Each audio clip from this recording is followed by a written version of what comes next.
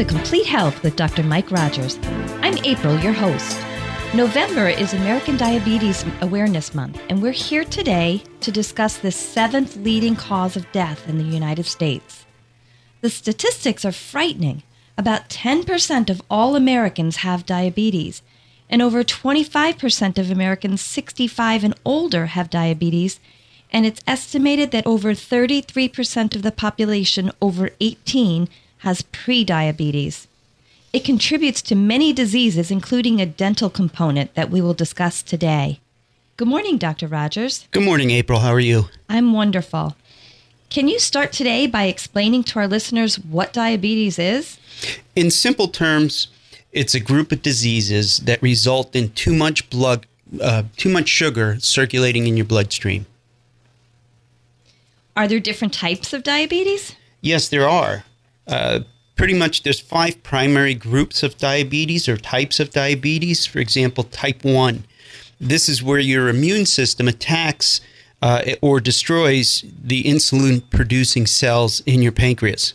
So the pancreas produces little or no insulin, and this type usually appears in adolescence and was formerly known as juvenile diabetes, but it can happen at any age. What are the risk factors for type 1 diabetes? Family history plays a part. Autoantibodies. What's that? Well, those are antibodies that your body produces that break down or destroy the cells within the pancreas. Environmental factors and geography. So you mean where I live affects whether I can have diabetes or not? Yeah. For example, the Scandinavian population have a higher increase in type 1 diabetes than most. Okay. You mentioned the pancreas produces little or no insulin. What is the pancreas, and what is its job, and why is it so important?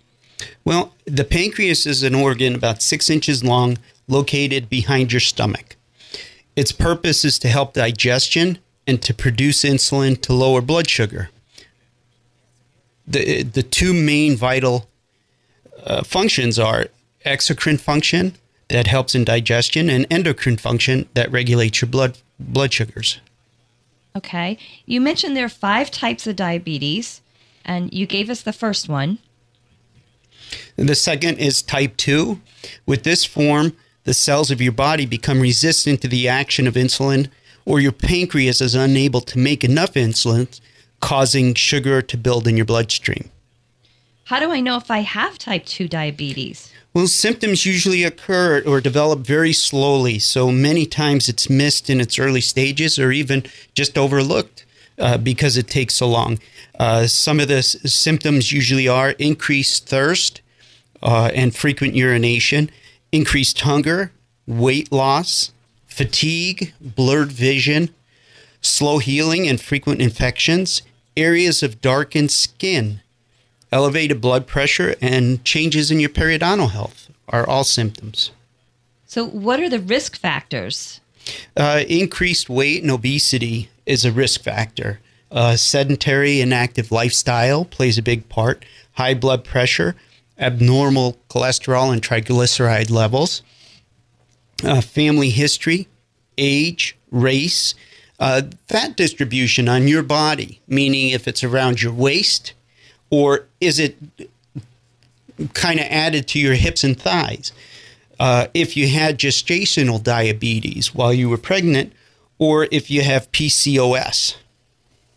So what are some of the complications of type 2 diabetes? Now, that's a great question because it can affect the health of your mouth, increasing likelihood of periodontal disease, and we will talk more about this in a little bit.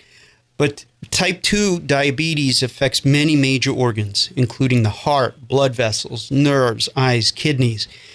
Long-term complications develop gradually and can be disabling or even life-threatening.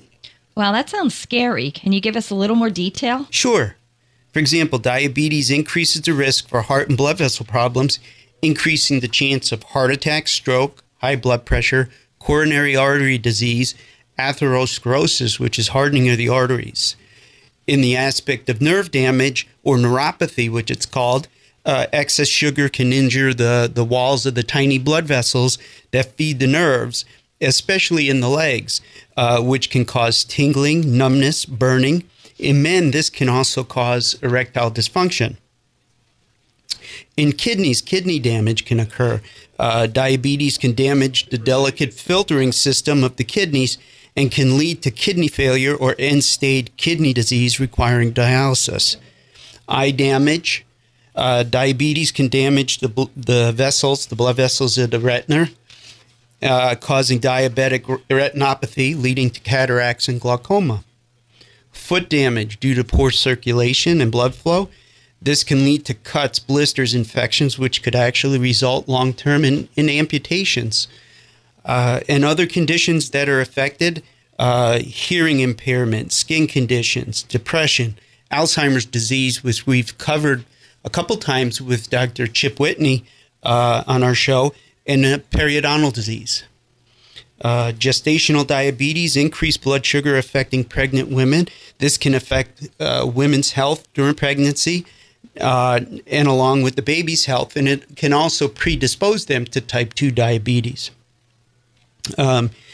Prediabetes is a condition where the blood sugar is high, but it isn't high enough to be considered type 2 diabetes. This type can be reversed, and we're going to talk with our guest today about if we can do that and how we can do that with lifestyle changes. Insulin resistance. The cells of your body become resistant to the hormone insulin, resulting in increased blood sugar. With this, if your pancreas can make enough insulin, your blood glucose levels can stay within the normal range, but it's not a good way to be. I didn't realize there were that many different types of diabetes. Can you tell our listeners what insulin is? Insulin is a hormone that controls the blood sugar by moving it from the bloodstream into the cells throughout your body. It helps balance the blood glucose levels within the system. Thank you, Dr. Rogers. You're listening to Complete Health with Dr. Mike Rogers. When we come back, we will be joined by a special guest to further discuss this topic. Complete Health Dentistry. Healthy teeth and gums for a lifetime? How important is it? At Complete Health Dentistry of Northeastern Pennsylvania, that is our focus. If your mouth isn't healthy, your body can be affected as well. Gum disease has been linked to heart attacks, strokes, and diabetes. And if your teeth and gums are in bad shape, it affects your ability to smile, eat, and live life to the fullest. You've worked hard. Isn't it time to take care of yourself? Turn to Dr. Michael Rogers at Complete Health Dentistry, where you and your health are our number one focus. Take time for your health. Call Complete Health Dentistry at 253-5000 and schedule your new patient experience today. See how we can help you feel and look better than you ever thought possible. Complete Health Dentistry. Transforming your health for a lifetime. Visit us on the web at CompleteHealthDentistry of NEPA.com. Welcome back to Complete Health with Dr. Mike Rogers. Dr. Rogers, as a dentist, why are you so passionate to talk about diabetes today? Well, our office name is Complete Health, and I truly believe that the mouth is the gateway to the rest of the body. And one of the things that we find is the bacteria in the mouth can create a systemic inflammation or a total body inflammation. When you add diabetes to the mix, which underlies so many, has its tentacles in so many different major disease processes, it all kind of forms together and fits. In fact, I use the term that diabetes and periodontal disease or gum disease is bidirectional, meaning if you have uncontrolled periodontal disease and you're predisposed to diabetes, it's going to exacerbate the diabetes, make the periodontal disease worse. So your worsening gum disease is going to make controlling diabetes harder. Diabetes, on the flip side, increases blood sugar in the blood. It also increases sugar in the saliva, which feeds those pathogenic or the bad bacteria in your mouth, making the periodontal disease worse. So this feeds off of each other. So it goes both ways. It goes both ways. And so it's harder to control diabetes. It's harder to control the periodontal disease, and it spirals downward. And with diabetes, it's harder to control infections, and periodontal disease is an infection in your mouth. Regardless of what you've heard, it's just a little bleeding. That's an infection. You don't have bleeding anywhere else on your body, but it's not okay to have bleeding in your gums. When we have this bacteria, it's only one cell layer. All this bacteria in our mouth is only one cell layer away from your bloodstream. Those bacteria can penetrate into the bloodstream and create what's called an oral bacteremia, meaning the bacteria goes from your mouth into your bloodstream and can affect all other organs of the body. It's been shown to increase diabetes, Alzheimer's, heart attack, stroke, cancers. All these things are affected by periodontal disease and exacerbated by diabetes. So reversing or eliminating diabetes, if you're on that path, or the potential for diabetes, is paramount. Also, other things that can be part of too much blood sugar or too much sugar in the saliva from diabetes is thrush, which is a fungal infection in the mouth. And just like bacteria, the fungi thrive on the glucose in the saliva, which can create other issues. Along with this, I know we've talked about in the past smoking and nicotine. Smoking, along with uncontrolled diabetes, can worsen the severity of periodontal disease or periodontal infection. And it can increase the likelihood of bone loss, tooth loss, facial disfigurement, and, as we were just talking about, thrush. So what are some of your main recommendations you give your patients with diabetes to avoid any of this from happening? If you smoke or chew, please stop. That's number one. 2, brush 2 times a day at least. Floss at least 1 time a day. Visit your dentist regularly, not just when something hurts. Also, visit your dentist at appropriate levels. If you are predisposed to diabetes or have systemic illnesses, the bacteria in the mouth can affect other things. And so just because your insurance company says you should be seen twice a year, you may need to be seen more frequently. So discuss that with us or whoever you see to make sure you're on the proper path for gum health to maintain your overall health. It's your health, and, we're here to keep you healthy and help improve it. Thank you, Dr. Rogers. I'd like to introduce our special guest. With us today is Carol Kanier. Carol is a registered dietitian. She's a certified diabetes educator. She's been with Wayne Memorial Hospital for 25 years and recently switched positions to a community health manager, and she's very passionate about diabetes education. Welcome, Carol, and congratulations on your new position. Thank you so much. I'm happy to be here this morning. So, Carol, can you start by telling our listeners how our body deals with sugar and foods we eat? Yes. In regards to diabetes or even not diabetes, the normal process is when we eat food, we talk about carbohydrates a lot, but some of your other foods may have a little effect on your blood sugar, but mostly carbohydrates. But when you eat those foods, they break down into blood sugar.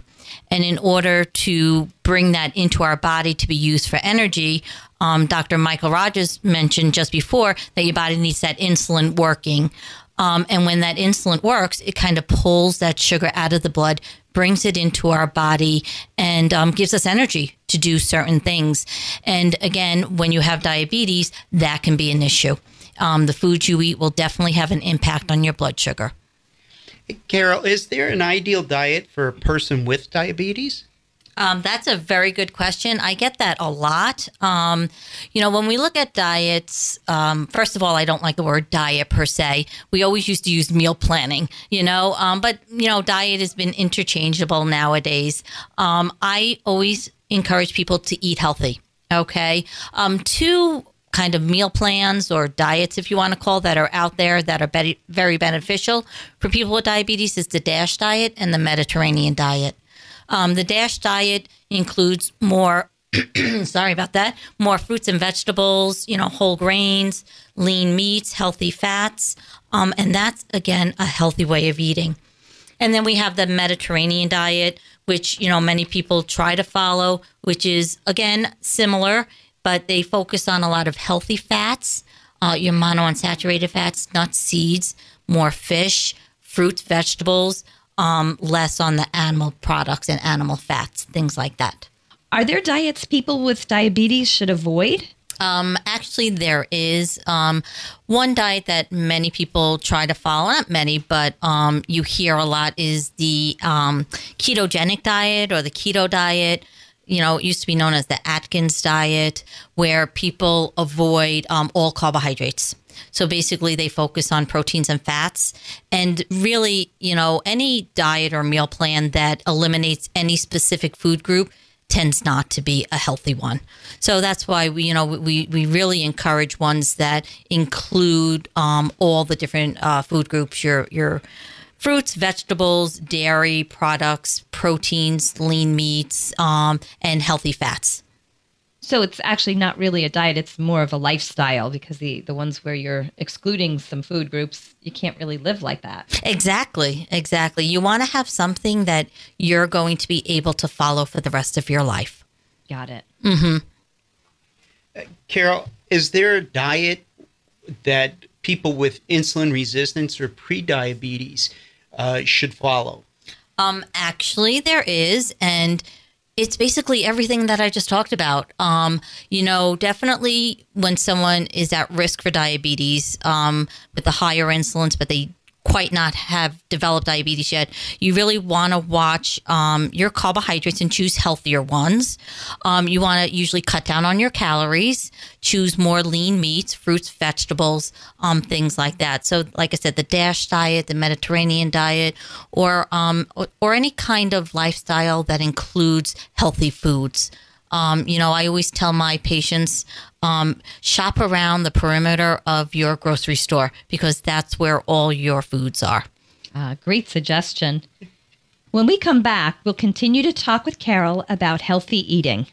You are listening to Complete Health with Dr. Mike Rogers. Complete Health Dentistry. Transforming your health for a lifetime. Do you have unused dental insurance benefits or flexible spending left for 2018? Did you know that dental insurance benefits and flexible spending have a use it or lose it policy? 2019 is right around the corner. Benefits not used this year do not carry over to next year. Call Dr. Michael Rogers today to schedule your appointment for a wellness visit, treatment, or a new patient experience to take advantage of your unused benefits. Call 570-253-5000. Appointments are limited and filling up quickly. Visit us on the web at CompleteHealthDentistry.nepa.com. Complete Health Dentistry. Transforming your health for a lifetime. Welcome back. Carol, as we were discussing before, there's diets for the insulin-resistant person, the pre-diabetic, the people with diabetes. One of the questions I have is, you hear people saying, well, fruits and vegetables have a lot of sugar. How is that any different than, say, foods that we eat? Right. Fruit. You're exactly right. Fruits and vegetables do have sugars, but they are natural sugars, which, again, if you eat too much of them, it can affect your blood sugars, but they are a much healthier type of sugars / carbohydrates that we talk about. Your fruits and vegetables, have a lot of other nutrients that your cakes and cookies do not have. They have fruits, they have fiber, they have vitamins, minerals in there that is so important to your health and for people with diabetes. Now, does fruits in that respect also take into account like raisins and things that are dehydrated, or do we have to worry about the dehydrated fruits having more sugar because the volume's less? That actually is a great question. So when you talk about things like raisins or prunes, things that they pull the water out and the sugar's more concentrated, the biggest thing with that is portion size. okay, and not eating as much of those foods, having more whole foods, fruits and vegetables that have more water in it as opposed to dehydrated ones. Now, also, you had talked about carbohydrates and how that breaks down into simple sugars and can affect you. Is there a way we can count carbs or look at that and control ourselves with that? Yes, your carbohydrate intake has a direct impact on your blood sugars. So if you have a food that has a label, the best way to look at that is your total carbohydrate on your label. Choose ones with less added sugar in them, and then kind of count those. One number that we look at a lot with carbohydrates and people with diabetes is 45 grams. So like 45 grams of carbohydrate per meal, okay, is a good number to look at for carbohydrates. And, carbohydrates, we talk a lot about fruits and vegetables, but carbohydrates are your breads and your starches and your rices, even rice mixes, which we try to avoid because of the sodium content. Your dairy products, milk and yogurt is considered a carbohydrate. So those are the ones that we want you to encourage to eat because they're healthy ones, but also watch your portion sizes of those. Carol, is there a recommended time when a person should test their blood sugar? Before meals, after meals, multiple times during the day? What's recommended? Okay, there are, different recommendations. When you talked about type 1 and type 2 diabetes, someone with type 1 diabetes would check their blood sugars more often because definitely the foods that they're eating, more so the carbohydrates and the sugar foods that they eat, they have to take a certain amount of insulin for that. So someone with type 1 diabetes may check their blood sugars 6 to 8 times a day, okay? Individuals with type 2 diabetes, usually, maybe 1 time a day, 2 times, a lot of factors involve cost with the test strips. But the time of day, some people check it first thing in the morning. Some people check it after they eat. And again, based on when they check it, depends on what their result should be. So, for example, if someone checks their blood sugar before they eat a meal, the guidelines for what their blood sugar should be somewhere between 80 and 130. And that's based on the American Diabetes Association. And then if someone checks after they eat, they would like a blood sugar less than 180. So it's about 2 hours after they eat. And if they check their blood sugars less than 180. So. Mm-hmm. Carol, I have a question for you. What about foods to avoid if you're diabetic? Yes, that is a good question. We do encourage people with diabetes to eat less processed foods because processed foods tend to have more, added sugar, added salt, added fat. So again, the more you can cook from scratch, the healthier your foods will be. Sugary beverages, that is really important. Soda, juice is a good food to have in moderation, but juice also has a lot of natural sugars in it that can raise the blood sugar. So, soda pop, things like that are things you want to avoid. Okay. What about diet soda or sugar substitutes? Right. The guidelines, when we make recommendations, when I say we, whether you be a dietitian or a diabetes educator, we have to look at scientific evidence. Right now, there are sugar substitutes out on the market, and there's many of them, which have shown to be okay in moderation based on the research. If people want to go more natural, you have your stevia or xylitol, which is a sugar alcohol. But when it comes to diet soda, we really recommend to drink less of it. Okay, if someone has to have it, maybe 1 or 2 servings. And a serving is an 8-ounce can. It's not the 24-ounce bottle. Just because it comes in 1 bottle doesn't mean it's 1 serving. Yes. Good point. So, yes. So, I encourage water a lot. Milk, low-fat milk is a great option for a beverage to drink. Or, again, using something like stevia or even cut up fruit in your water to give it natural flavors. Okay. Dr. Rogers, what are your recommendations for our listeners regarding diabetes and overall health?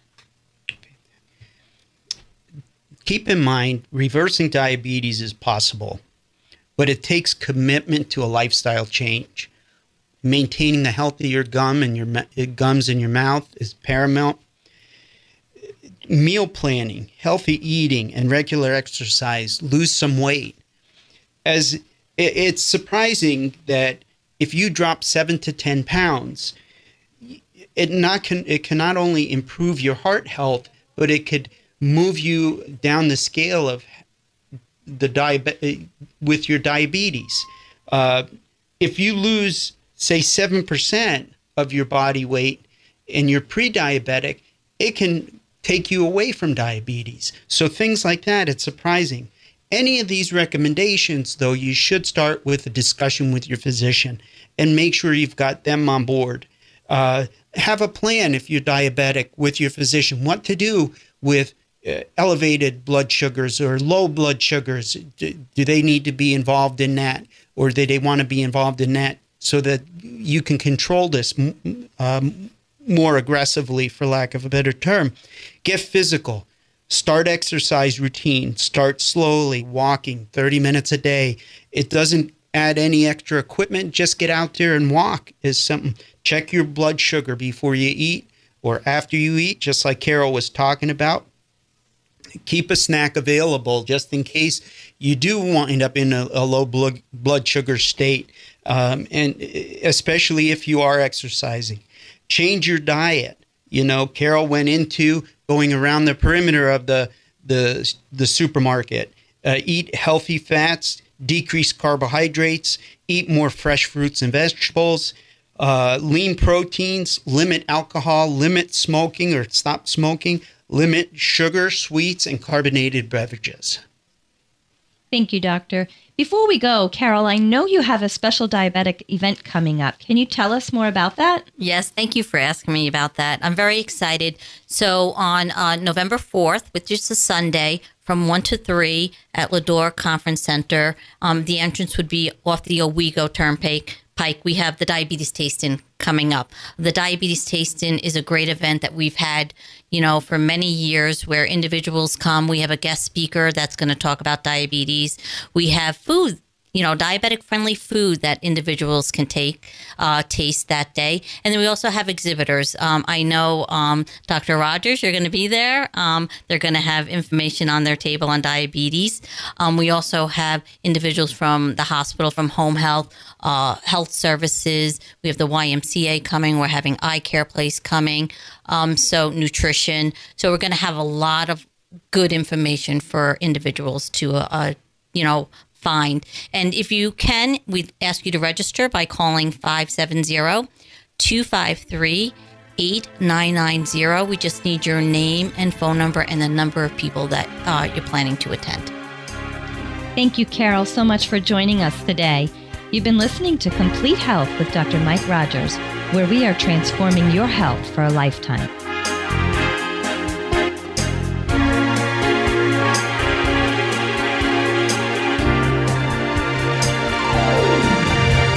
Complete Health Dentistry, transforming your health for a lifetime. Hi, this is April from Complete Health Dentistry. Let Dr. Michael Rogers and his team transform your health for a lifetime. We are a complete health dentistry office, meaning we will never look at our patients as just a tooth. We will do a complete health history, do a very thorough examination of the mouth, oral cancer exam, and periodontal exam, which is the bone health of the patient, the bone that holds the teeth in the mouth. And we will look at that whole picture on how everything affects the patient or the person as a whole, not just, you have a cavity in this tooth, you need to get it filled. We look at how that bacteria in that cavity may be affecting their other health issues. Visit Complete Health Dentistry of NEPA or call 570-253-5000. Complete Health Dentistry, transforming your health for a lifetime. Let the transformation begin.